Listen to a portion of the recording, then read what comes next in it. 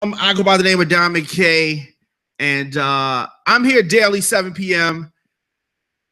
I got a special guest in the building, and I'm going to let you go ahead and introduce yourself, sir. What up? It's the BOSS boss, man. You know what I'm saying? Chilling.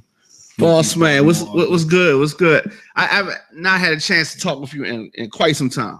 Yeah. It's been a minute since we got to kick it. Definitely. So I want to go back to the beginning, and when you were a kid, did you know that you wanted to be in this rap game? Yeah, most definitely. Like I went through a stage in my life. It was like a 5th grade, and my mother and my father, they were both incarcerated. So it was like to spend time. At first, I started off with like drawing, and then dudes around my way, they used to joke around and freestyle. So I started off writing other people's raps, which was crisscross. So it's like I remember one time I wrote that, and then I sent it to my mother, and she thought it was dope.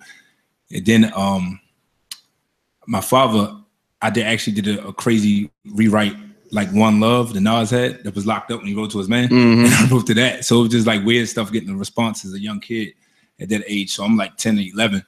And then I did a talent show doing crisscross and I won. So since then I was like, I want to rap. Like I kind of figured definitely that young. So sure. Like you were taking, just like flipping the lyrics around and I mean, like a remix almost. Yeah, it was like a remix, but I flipped the One Love joint, but like the crisscross joints, I wrote like their whole album and just used to perform it, like for my uncles and all that. And they grew up, they was into hip hop.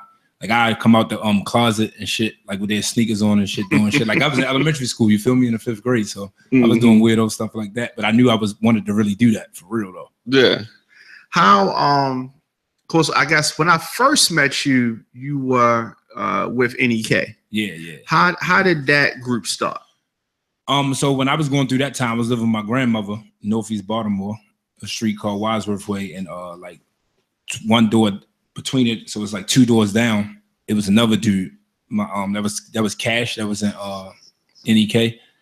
He was like 3 years older than me. He was in a rap too. Ironic. So in the beginning, he was writing my raps. That's what he was crazy because you know what I'm saying. I was young, and then we got into it, started taking it serious. Was doing demos like in my basement and recording stuff, you know what I'm saying, just rapping other people's beats. And then when we got in high school, you know what I'm saying, but keep in mind, through middle school, we were still doing talent shows, doing little stuff here and out there, but it didn't really catch fire. But when we got like, I was still in middle school, actually, he got in high school. He had met 3 other dudes that's Heavy Gold. We already knew Tone Manson, he was an OG from around our way, and then my man D.O. And then he was like, yo, I got some other dudes to rap, you know what I'm saying? They come and check me out. So we just started spitting, and it was like, we just had to connect it. Like we thought we was the firm. Like, you know what I'm saying? Because everybody's favorite rapper was Nas. So that's what we all had in common. So since we all had that in common, we just like started the group NEK. We was all from Northeast Baltimore, and that's really how that came out. You know what I'm saying? Everybody at that point was just really chasing their dreams. Like every Friday where everybody was going out to the clubs or even trying to go to clubs or doing everything, we getting a Clue mixtape going in my basement. You know what I'm saying? Drinking. It was even so crazy. It got so serious by the time everybody got older. It was like in 10th or 11th grade. We drinking more wet, hooking school, got in each other lockers. It's like crazy shit. We really thought we was really into that lifestyle. Thought we was the firm. It was like real shit. What made you want to go solo?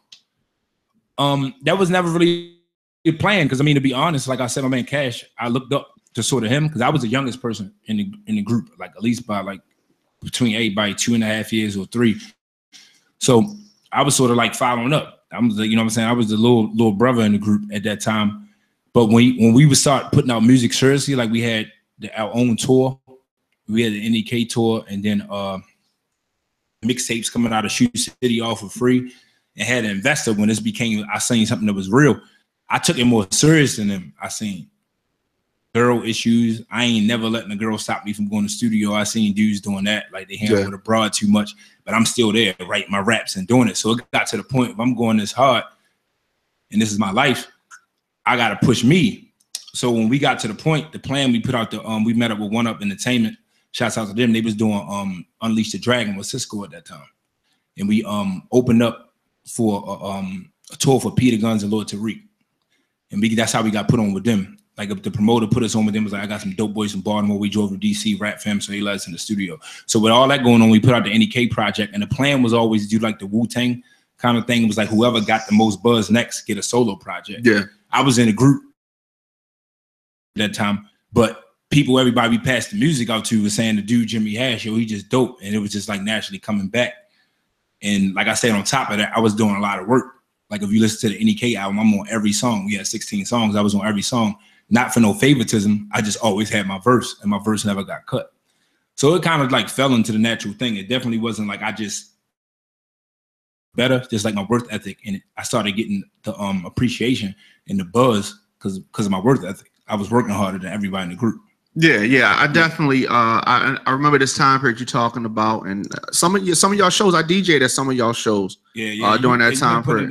Yeah, and I definitely saw that you had a stage presence. It's like you definitely separated yourself from the from the group. Let's talk a little bit about Law and Order. Classic. Definitely. Yeah. And a lot of people that was like their first introduction to you. Let's talk a little bit about the recording process for that. The recording process was super genuine. Like it went from everything to just riding around drinking. Me and my man Dio, because that's how we wrote the NEK album. So that's the system we came. Me and my man. So he stuck with me to give people that process. When I went solo, the dude Cash and Heavy Gold left the group. You know what I'm saying? And so Tone Mance and Dio stuck around. We always had that chemistry. Me and Dio working on rap. So I used to drive around in the car, not even popping shit. I had a Lexus back then, so I was still doing shit. So we get some liquor, maybe get some bitches that night, whatever we doing. But the whole time we playing instrumentals, riding back, just vibing out. So then I take that and talk to my man Rich Neezy, that's the leader from One Up. If we do it, we would have phone conversations before we made any song. About what might have happened today to me, yo, guess up with this shit, yo. Or I went through this shit with my girl or my mother, like really venting and like talking. So him being a dope producer will always make me kind of put that in my music and be like, well, I got this beat, yo, that concept you said or that topic you said, let's put it to that. So that would be the process. And I go get in with him. And with some joints, we just lock in like maybe after the club, after we promoting at the show and just get in. But it was always, well, I think the album was dope. Every song had a meaning to me special. And you know what I'm saying? That only one producer for the most part worked on that album. Like the other records I cut, it was after the bass was done. And it was like, I think I had like 4 other producers on there, which was dope. Especially shout out to Rod Lee, how we came up with that. It was a special anthem with Land of the O, a classic. Definitely. But the process was definitely pure and really communicating with the producer. Like I gotta give shots out to Neezy for doing that, my OG, keeping me focused of staying on topic of everything I wanted to rap about. You know what I'm saying? And making sure what just wasn't a mixtape. Because sometimes when you do mixtapes, it's just like, all right, I don't give a fuck today. I'm gonna just say this. You know what I'm saying? That's what mixtapes is fun for. But it's like I grew up off classic albums, The Chronic, Ready to Die, like Illmatic. It was written Reasonable Doubt, like shit where a motherfucker wanted to get a point across. So that was like real special, and my producer made sure that came through. You know, music marks time. You know, and when you look back at some of the songs that you made during that time, like when you hear those songs now, does it take you back to whatever you was going through at that time period? Yeah, it definitely does. And it's like a weird way because sometimes like I listen to it, be like, all right, I see how I got better in this way. Then I'd be like, damn, I'm actually losing something that I had right there. Like what I had right there was so pure. I got to get that back. Like what was I doing right there? What was I thinking? And when I really came up, as weird as it say, I think I really didn't have too many kids in the world except about being dedicated to music and getting my point across. Like no matter what song it was, what I'm gonna say out my mouth, it was really like how I really felt. It was like venting. Like if I had a diary, it's like I was really writing to myself. It was like it got to be pure. And I definitely think over the years that's something I strayed away. Once the music business get into your music, they sure to take you out of that element because there's so much other shit by people telling you to make songs. But that's what I give and take from it. How during that time period, I mean, you had the crown, definitely. So I'm sure that you had a lot of got a lot of hate at that time period, but a lot of love as well. The love outweighed the hate, but definitely the hate comes with the love. Yeah, absolutely. So, people always talk about, putting the city on. Right. And that type of thing. And you are one of the few people that had the opportunity to actually do that. Right. What when you started to really get recognition outside of the city, what was that transition like going from just being Baltimore to expanding? It was receptive for the most part. It was definitely positive because when you go, and that was the time when the Wild was popping. Everybody just went like, yo, is it really like that? It's like a Wild. And sometimes I used to find myself saying, nah, but then I had to really think, after we get into conversation, we're like, yeah, it is. Especially when they tell me how it is where they from.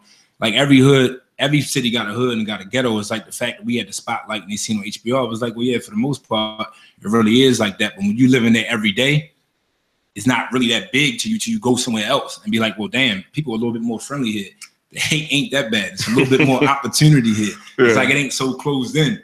You start to find out everything. So it's like, damn, I was like, I had to realize not to knock Baltimore, how much we were behind just to the culture of music, the music business, the kind of music we was making, and the way we should just do things and just live life, period. We was kind of sort of like slow to that atmosphere, but people embrace us. And I think I learned a lot of stuff.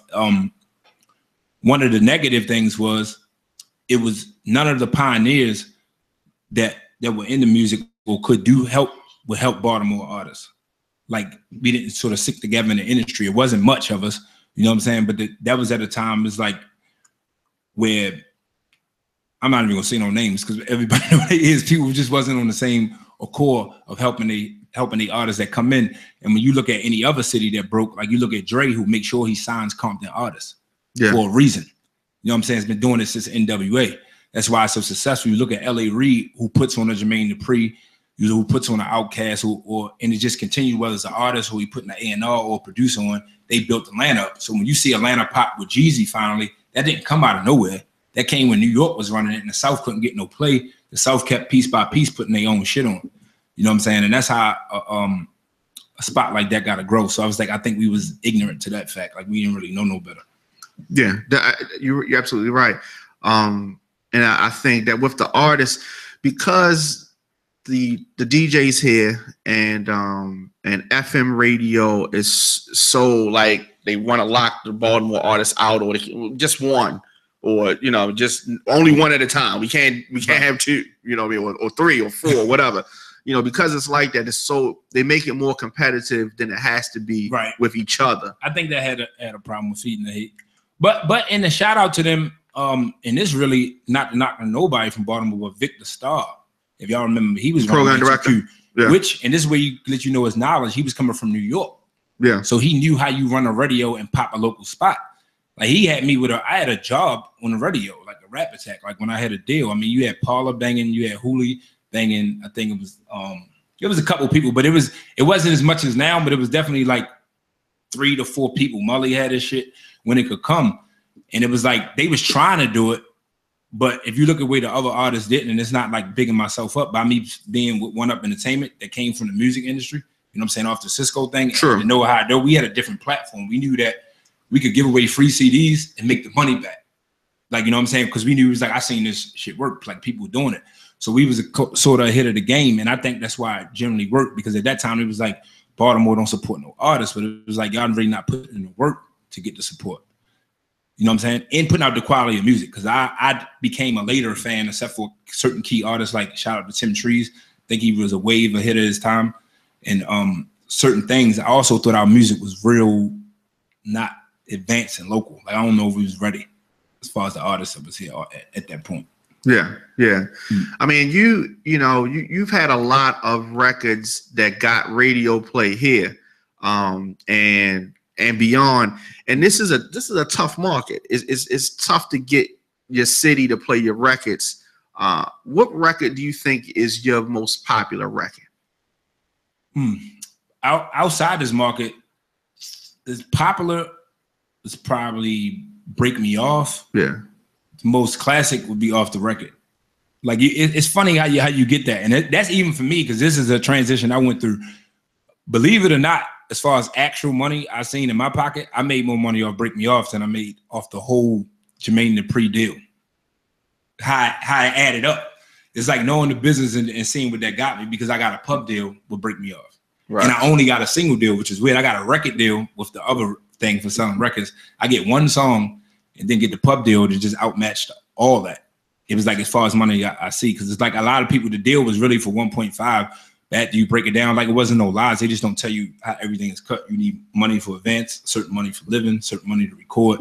So it ain't like I get $500,000 in my pocket just to play with. You know what I'm saying? But when you get your pub deal, it's all your bread. Right. A little different type of thing. Absolutely.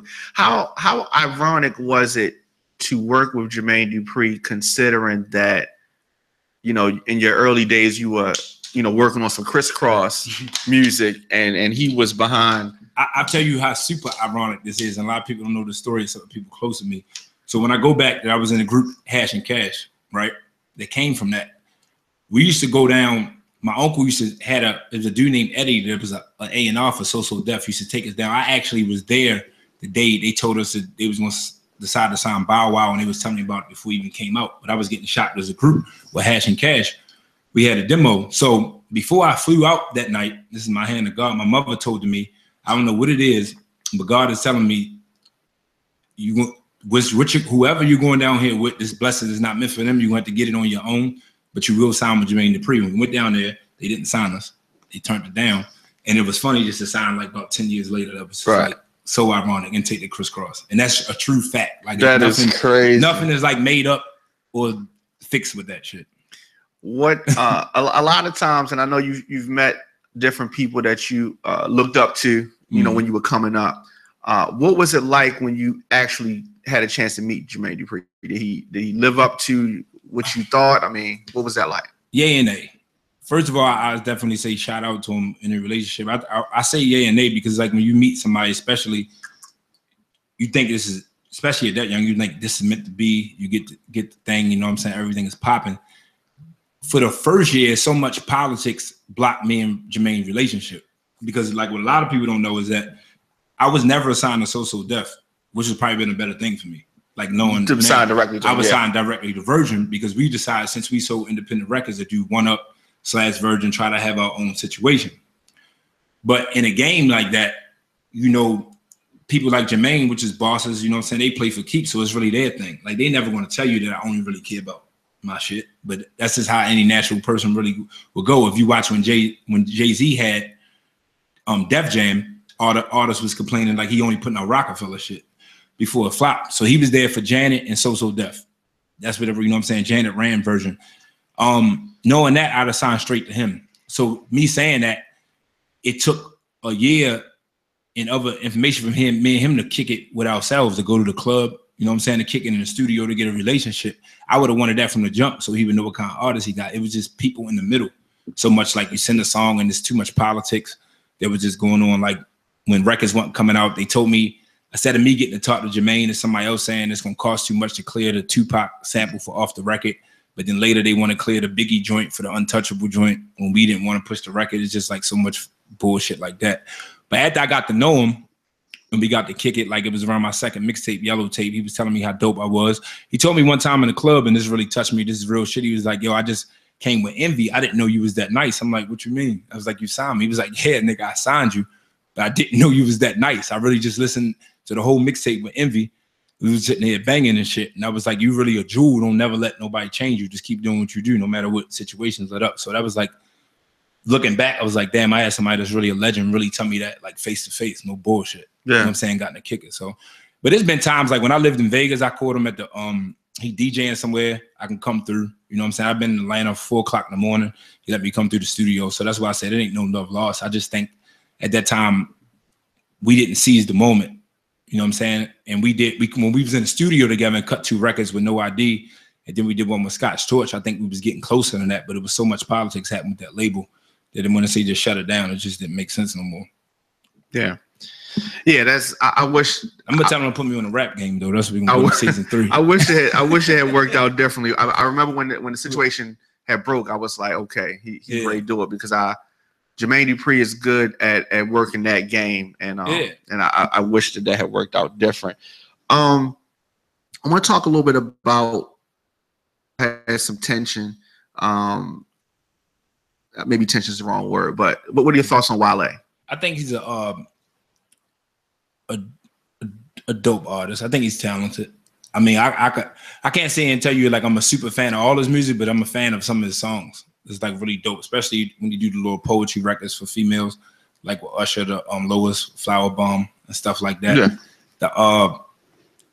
The straight rap and spitting Wale, I mean, just as a fan of hip hop, I can't put him on like no super dope scale. I'm just being honest, and that has nothing to do with our past. It's just me as a fan. How did that get out of control? You know, it's funny we was talking about that. So I didn't, when I used to have that answer, I didn't dig back. I think I made a mistake that I never knew I did something to Wale that I didn't realize I did. Shout out to DJ Alizé. He was a big supporter of breaking my music in DC, and that's when he was coming up on. And real talk, Wale had seen me outside the station one day and was like, yo, what's up? Yo, I think, you know what I'm saying, that Off the Record joint is dope. You're like one of my favorite artists. This is real talk. You know what I'm saying? He would have to lie to y'all if he didn't say that. We outside of 93.9. And Alizé would want us to do a record together, but he sort of pressed the issue, just would bring it up. And I would tell my producer, I was like, I don't know if I really like it. I don't think the music that dope. Can you get another verse or something, or what kind of song we want to do? So we never pressed the issue. But we had seen each other prior, passed in, was cool, seen each other in LA, met mutual people that wanted down. I never knew it was an issue thinking that deep. So what happened was, that did it for me, we was at what was it? Down in the power plant at I forgot the name, was M, wherever they did the club at. And they had him just around No Hands Pop. And he was opening, he was the main act, and I was under him. It was a DC Baltimore show, a big thing. A lot of people were packed night. So anytime we see each other, I see him in DC, we pop bottles, we take pictures, we cool.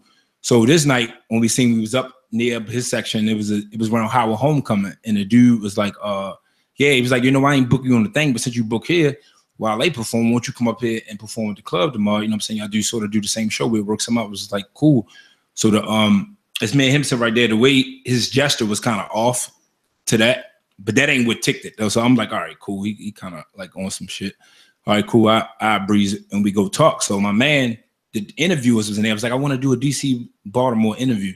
Can y'all get it come up? So I tapped my man. I say, Wale, like he kind of on some shit. Yo, I'm not going up there to ask a nigga do an interview. This is real talk. I told my man DR, said, if y'all want to go set it up, make sure this shit cool. Cause I was like, he gonna make me feel a type of way and there's gonna be some bullshit over nothing.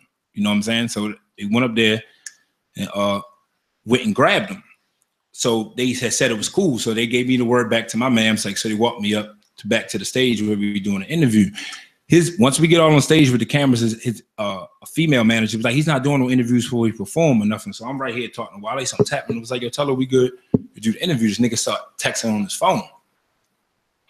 like this, put his head. I'm like, yo, nigga, tell her we straight to do this shit. They trying to kick us all the shit out of there. And the security stepping in between us. And we're up there. So I was like, damn, this bitch nigga on some shit like that. Cool. Fuck it. We do the show. I perform, I rock, getting the Baltimore love. Still was even kind of, because I'm always, my hip hop shit is big. I don't take shit too personal, but it's only got certain shit when somebody piss you off. Is that I rock, shot him out. He about to come on. When he go off, something about his mic go off. It's like cutting it out when he rapping, so he couldn't finish show. When he believing it, you could hear it over the mic. You're like, fuck Baltimore. That's why I don't like coming to this shit. Oh my, just shit like that. So I was like, you know what? This ain't really no street beef. I live hip hop and I'm gonna go there. I'm just go handle it. Fuck this nigga now. So that's how that just really came out. And then from doing that, did the No Hands, he's saying shit back and forth. They got people popping shit on Twitter. They gonna do this. I'm seeing people on airplanes, nothing's happening because it ain't that serious. Y'all know it's this rap shit, but y'all on front. Say a song, my nigga will shut the fuck up. And then it just goes on and goes on stop. But it ended up getting squashed through mutual people that said it's just gonna, they was worried about it's gonna start a Baltimore and DC thing, which they had a point. Because I remember when he was down Rams Head, that was the day he called to the radio. It was so many people from my neighborhood or any nigga, we going to a show, we gonna fucking show up. And then I'm like, yo, my nigga, this is a hip hop beef. This ain't no real shit. So I'm not going to a nigga show and fucking up this type of shit we got going on. Right. After that, this was just like died out. It wasn't worth it. You know what I'm saying? I guess at this point, after the 50 Cent Ja Rules or the Biggie and Pac shit, you can't no longer do what hip hop was based on in rap beef. As you look at Jay-Z and Nas, they did that shit. And it was a sport. They told people in interviews, now I'm not gonna tell you I'm gonna see Nas and speak, but I ain't gonna be no shit. We ain't crossed them lines yet. You know what I'm saying? So anybody live like that, I just handled it my way because I felt disrespected, and it was just that. But I think he felt learning when I was talking to my producer. I think he always tried to curve me for that old shit that I never did a record. But you know what I'm saying? I didn't even really catch it like that. So I mean, yeah. So would you do a record with him now? Yeah. Yeah. He probably wouldn't want to do it, but I would do it. Yeah, well, I mean that's what's up. When the whole thing was going down, I thought it was good. I thought, you know, even though it was tension, but I thought it was good. It was good energy. It was making people pay attention. Right. But the flip side of that is DC and Baltimore does have tension normally. So it's just, and that's what some OGs was telling us. It was like, y'all looking at it, it's gonna be some other shit. Other people gonna take it out, and it ain't worth it. Yeah. And which I was like, all right, this nigga ain't like totally fucking just pissed me off that I will say it's worth it. Like fuck everything. So it was like kind of cool. I leave him alone. Plus he wouldn't really respond on the rap shit. So yeah. And if you look at something he screamed up there, if you listen when he yelling on the phone with Pork Chop, he say when this nigga was up, he ain't reach back. And I caught that and was like, I didn't know that I was supposed to reach back. Like I didn't know we was on that wave. He took something shit personal that I never even seen. Yeah, yeah. And turned into something else. So he was saying that you could have helped him. To do it. Yeah. You could have helped him in his mind, and you did. Yeah. It is the way he was looking at it. But see that, I mean, he curved me one time after that before No Hands when he got dropped. We was supposed to meet at the studio, had me book, and then I ain't diss him because of that. I was like, maybe the nigga was busy. Shit just don't happen. But you totally disrespect me to my face. It's something I know you did it. So I don't got to give you a benefit of doubt. I know I'm sitting there tapping you, telling you get your mans, and you got me in my hometown, security moving me out of my shit. Like, yeah, that's crazy. That's just some foul shit. But he got a reputation of sort of being, you seen Meek had a problem with him. R&B artist, my man Raheem, when it was going down, he was like, yo, if he went from DC, we'd have been did it. Your dude got a problem. But I guess this is Wale. Yeah. What are your thoughts on Reggie Reg? Rest in peace. Definitely a Baltimore legend. I know it definitely did everything he could do to help me when I was on the come up. And really let me know what I mean by that. It wasn't on handouts. I was proving myself, seeing myself, you know what I'm saying, grind out. So some Butterman would be a rap attack, keep giving them my shit. Even if they ain't listen one time to keep passing out CDs. So, you know what I'm saying? I definitely seen him try to put on for the city from the jump start. Absolutely. Yeah. K Swift. Oh, that's the homie. You know what I'm saying? I got definitely RIP to her and thank a lot on my career. And you know what's funny about that? I remember me and Swift when I was in the NEK thing and we had the face down, ass up shit. Right? She had the caddy truck who we bought. This is what I mean. I worked harder than niggas in the group. Not only did I rap, push the shit, I'm hopping out my car, taking down as the rain. I'm banging on her window. She made me wait on the phone and roll down the window, then take the shit. I swear I had to wait for like 3 minutes. But see, that's the humblest shit. It's cool. It was like she ain't even she a girl, so I can't like just all the way buck. I gotta eat this shit. It was the dude we probably been beefing, like been fighting, because she definitely horsed the shit out of me. But we laughed about that because she actually one of my biggest promoters. You know what I'm saying? But that's just how the game go. I mean, she was K Swift at the time. She probably get people handing her records every fucking day. Yeah. And I ain't like I came up to her formally and had a meeting. I was trying to bang on her car and shit, like on my hustle, but it was cool. I always had a memory of her. That was like dope. We were talking off air about this, and you know, you've been putting out a lot of records, and I was just trying to figure out what has it been that sparked, you know, this movement that you on right now. I think one of it is shouts out to like artists like J. Cole, Kendrick Lamar, definitely Drake, Meek Mill, underground artists, Chance the Rapper. Just seeing people that they ain't all the way in the trend of what's going on or what's popping in the club, do their thing, and then some of them like that we named did find a way to start popping records in the club, but it was built from a fan base of just straight rap. You know what I'm saying? It was like you grow up so much in the hood. Even when I'm in the studio, my niggas telling me, yo, I know you already rap. We try and get a check. Niggas don't listen to rap no more. Like you never, any artist can tell you that how many niggas like, what you, niggas don't listen to rap no more. And so when you be like, oh shit, you right. Because everything I hear on the radio ain't really rap where we come from. And when I go to the club, it ain't. But then you now on the internet stage took over and you start to hear it. And it's like, okay, fuck you. Because niggas do listen to rap again. You know what I'm saying? So it put me back in my zone of just being a pure what I wanted to do, coming to expressing myself artistic and doing the music. And then another thing, just trying to block out the business side. Because like when I first got back serious and I was putting out records, I wasn't all the way an artist. Like, as I was paying for my own shit, I'm behind the promotion, I'm trying to figure out my own marketing plan, shoot my videos. Like now I'm not an artist, I'm thinking too much. You know what I'm saying? You need people around you that can sort of give you that vibe. It's that like, team, all right, yeah. I want to spit. So now my producer say, well, you should spit to shit like this. And then somebody else would say the picture should look like this. What's your idea? And then flip it for you. You need good people around you. You know what I'm saying? It's like that was definitely missing from my career like the last 5 years. It was just like so much shit was just on my own. So a lot of people may be younger than me, but I built relationships with them where they giving me input that I can respect because they know my vibe. And some of my older people around just got me like geared up.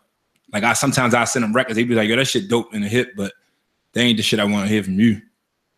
Just be raw like that. So it'd be like, yo, what you mean? But it's like I sort of started figuring out what they meant.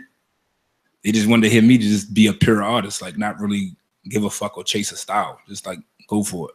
Get your message across. If there was one thing that you could change about the music scene, what would that be? The fakeness of it right now. Like you don't majority, at least 85% of the artists are stunting from, and they stunting because they feel like they have to. Trust me, it's the same thing I went to, and I understand them. Like a lot of people are scared to tell a story. You look at Instagram and you get likes. It's even like for females that I didn't watch girls take a bunch of pictures that never took their clothes off and then started, and they get more likes, and then they chase that like that's them, and they only doing it on purpose. You obviously could tell. Because now you signing an artist off his Instagram likes. It ain't the last time I say, yo, I just heard he had no views or nothing. This shit was the dopest record ever, and I signed him. It's all about what was the numbers doing and what was this doing. So it's like if I could change that, like if the execs or whoever, maybe if a nigga just at you that shit and ain't no views, have a little nigga checking that shit out and see if it's dope. You know what I'm saying? Because not all artists got money or got a team, but they might got some dope shit. And you making artists do fake shit, buy fake belts, fake jewelry, lie, get fake money. Motherfuckers is robbing their mother and killing their kids to be fake and stunting with some bread. Like, where the fuck did that ever come from in music and hip hop? You know what I'm saying? And it's like you could be a school kid and rap about that shit. We'll like it. You know what I'm saying? J. Cole proved that. It's like it can happen, but it's like it's hard because all they see is like all the bullshit, getting all the likes and all the hype. So that's why people just caught up in the hype of. I wish I could change the hype and snatch it away from music for real. Yeah. That's true, and that is a definitely unfortunate thing. But like you said, social media is good and bad. You know, what I mean, you can get music to people that you never would have been able to ever touch before. That's the good part, and then like you said, that's the bad part.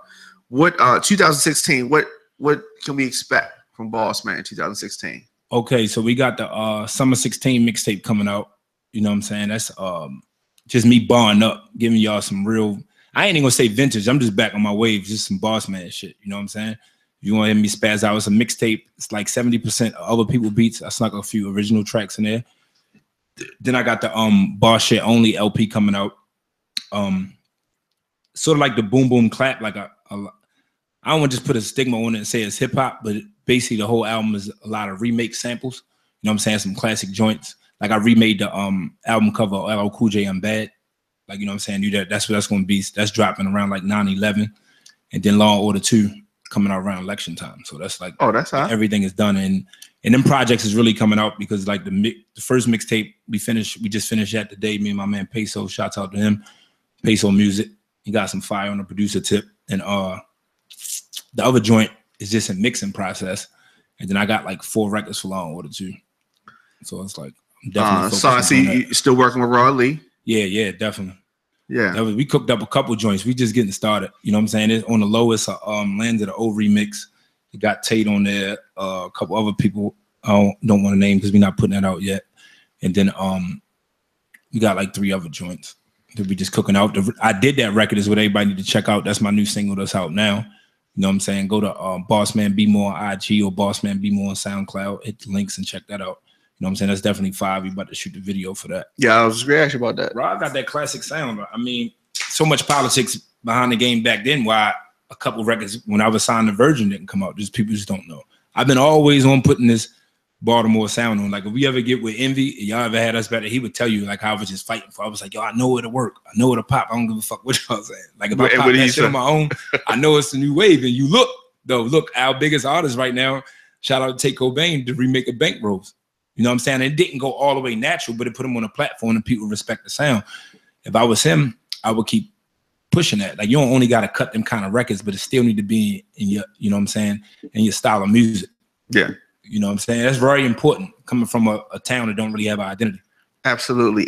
This generation that's coming right now, you know, like Tate Cobain, Tato, you know, these guys.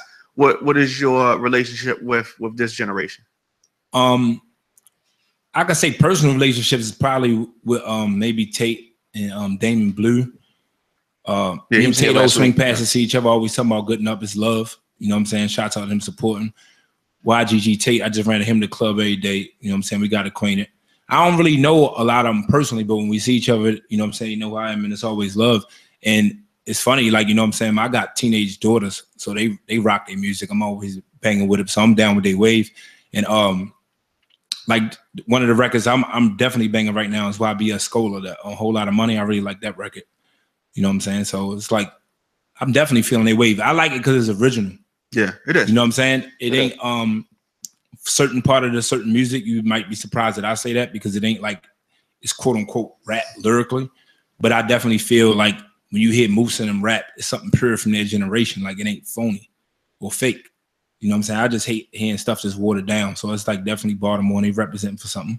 So I think if they stick with it, study their art, don't get caught up in local success. That's the best advice I can give to them, because this is a small market and you probably really not going to see the money that you deserve and you want if you don't open your brain to educate yourself outside of this market, work with producers outside of there, and just still bring it back home. Like they got to stretch themselves. That's just the best advice I can give them. Yeah, and that's good words. Last question. This is a curveball. What are your thoughts on Donald Trump? Fuck Donald Trump. And they ain't even because of the song. I think Donald Trump is fucking disgusting, but I think he will win because we're in a disgusting world today. And I really think in 10 years, it won't even be no more president elections. I think we're really going to this new world order where it's going to change. It's like, if you look at our past, we had kings and queens before we had government. So it's like a lot of people get caught in the moment, don't really know their history. And it's like, so this shit is showing you how it changed, so you don't care. The biggest thing they could give for us was a black president after George Bush. You know what I'm saying? To change it. Like, look what his whole campaign was 8 years ago. Change, right? What have we changed? Like transgenders, gay marriages, religion is definitely thrown out the door. Even more like it was programming us to change. So we can say, let's give these person, let's say that we saw about change because they're black people, not slaves no more. We don't shit on them. You got a black president. Ha. It's like, it's fine, but this shit don't even really matter. I'm not even voting. Like people were saying, I'm like, it's a waste of time. They proved that shit. They wanted Obama to win. He was going to win no matter what. That was already planned after they cheated for Bush a couple of backs, like I said on Off the Record. So it's just like, I think he's going to win because people respect money now. Like no matter, you could be a rat, you could be a snitch, could be a rapist. Like, but it proves, like, I hate to going back on my old lyrics, like I'm speaking some crazy shit, but look how R. Kelly just got away with that because he had money and nobody gave a fuck. If that was the sub, you know what I'm saying, the subway nigga got crucified because he wasn't popular and didn't have the shit. I think it's both discussing what they both did, but it's just like, if you got money, you get away with it. And what they teach everybody is just money. Fuck everything. Just get money. If you listen to the programming of the world right now. So Donald Trump will be our next president. And it's going to be a disaster. Damn. Like real shit. Yeah. If Donald Trump becomes president, I don't know. Part of me says that it would, that's just the end. And then a part of me says they got enough checks and balances in place. Whereas though, Obama couldn't do all the things he wanted to do because you got to run it past this group of people and this group of people. And this so they're controlling the whole back. They ain't just going to destroy us, but it's just going to be wicked shit happening, man. Like this dude comments about his daughter sexually.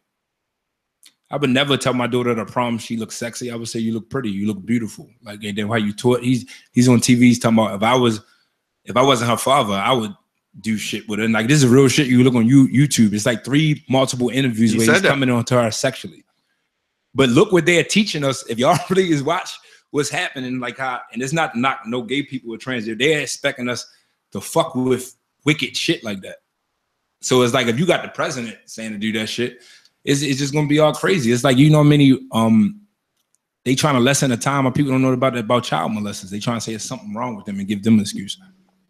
It's just too many excuses for why we do shit. There got to be some kind of boundaries. I ain't knocking nobody. Live your life the way you want, but I'm supposed to know what's going on. I don't mean it's right because you're living like that. You know what I'm saying? Y'all set laws for drug dealers and shit like that. When they choose to do shit, it should be other shit for other people. Right.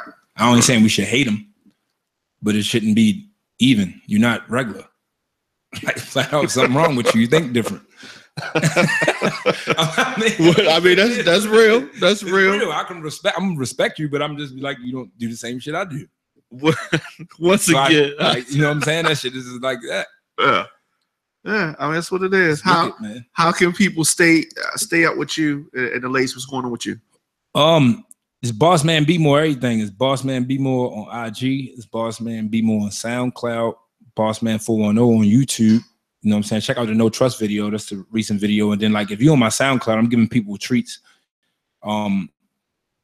Media every Friday. I'm dropping something new, some new content, whether it's a freestyle, whether it's a video, whether it's an interview, or just me talking some shit to the people. You know what I'm saying? You can tune in Bossman Fridays. It's Bossman 410 on Facebook as well. You know what I'm saying? And just rock out with me. And just try and stretch it out, grind out.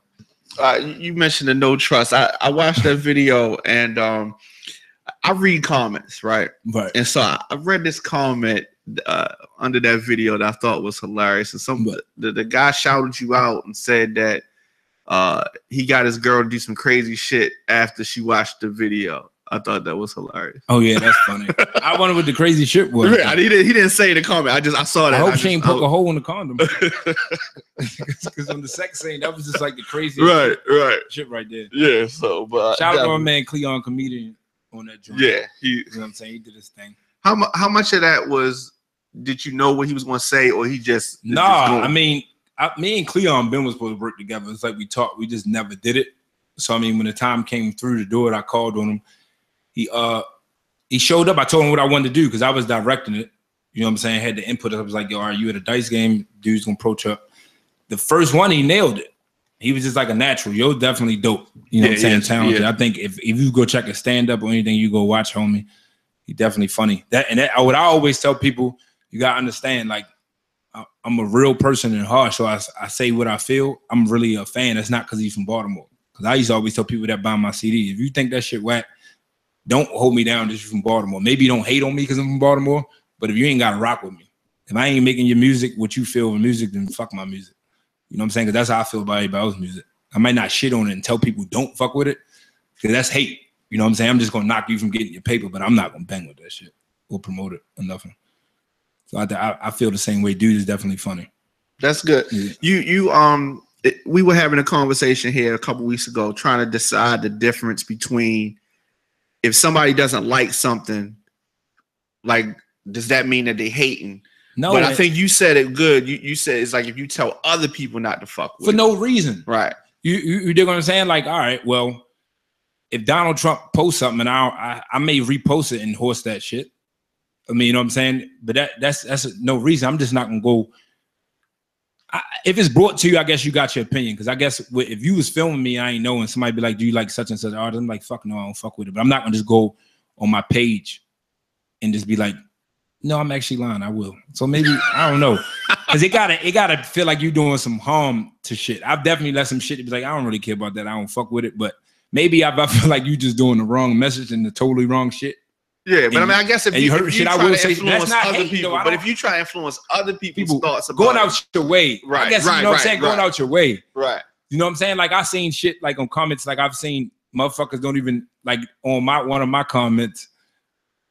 I'm still gay and I'm still do something. It's like, yo, what the fuck did that have to do with the song? And I don't even know what the fuck you're talking about. Like that's going out your way.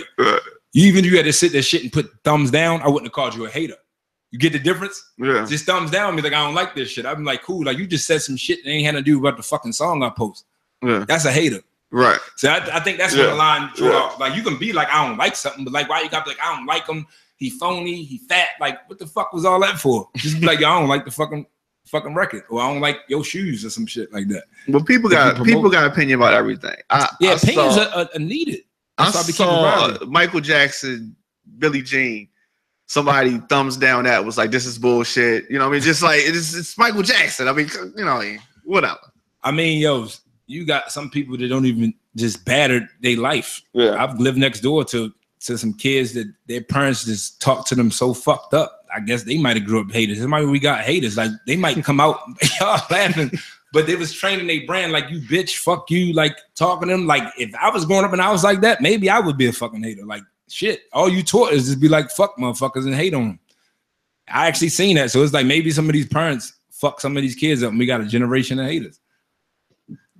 Wow. That's for some people. A lot of people probably like searching for attention, but I definitely want to thank you. But they gotta stop people calling the people to just voice their opinion haters. Yeah, that shit ain't hate. Because that's what say, oh, you hating on. Yeah. You know what I mean? It's just now you cannot like something and not be hating, but just giving your opinion. Man, you know how many artists I've seen or worked with that you give them an opinion about their song or some shit, and they tell them you hating on it, and I'm like, no, I'm actually not.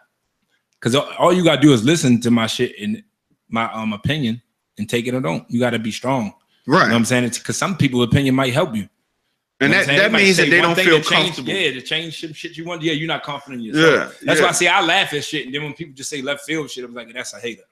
I might put out a record, honestly. And if I'm getting 7 dislikes and only 3 likes, just like to break it down, I might need to listen to the 7 people. That's not hating. I put the shit out to get people opinions. I might shouldn't spend no bread to shoot the video and do that shit. That's not hate. When you just see people, it's all over the place. That shit is just like, yeah, you a hater. Block them. And fuck them. Ain't got shit else to do. I definitely want you to come back through when the mixtape drop. Yeah, that'll be very soon. I'm gonna pick the. Well, actually, I do have the release date. You know what I'm saying? I'm dropping on June 23rd. Okay. So that's gonna light up the summer. It'll be in DTLR, be on iTunes, be on my SoundCloud for free. If you want to copy it, you can. If not, be in the barbershops in the hood. Be flooding that out. Y'all just see it working in movement. And support it if you rock with it. You know Summer what I'm 16. Summer 16. If you love good music, fuck with me. I'm giving it for the city. Be more stand up. All right, that's what's up. Definitely one time for Bossman. Anybody you want to shout out before we get out of here? Just want to shout out the whole city. You know what I'm saying? Shout out my man Peso Music up in this joint. Stoner Lounge, if y'all down with that. They be throwing some dope stoner parties. If I about there. And you, my nigga, you know what I'm saying? Appreciate me coming through, my man Swin. And Raw Lee for this new record we about to light the city up with. You know I like the record. I like the record a lot. Kick that in. Got a new anthem for y'all. That's about it. All right, definitely. One time for Bossman. Thanks for coming through, man. You already. So with that.